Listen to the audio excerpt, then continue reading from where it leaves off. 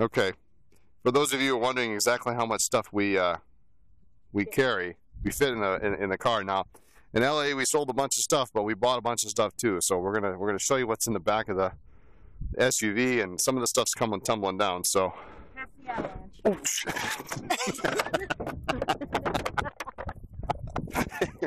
This is what it's like when we get home. All right, that's not too bad. That's not too bad. Would you like to check a couple times for things? We've got self-service here. We've got some Flammy and some tool pens here. We got boxes here. So we're gonna set up shop here for a while. We'll see if anybody comes to the rest stop, and I can hit my head here. But it really is that full, and we really can't see out the back most of the time. So we got our ink books here. So if you want an ink, we can look it up for you. We got some paper, but that's about all we got here. So now the real question is, are we going to be able to close this again? Yeah.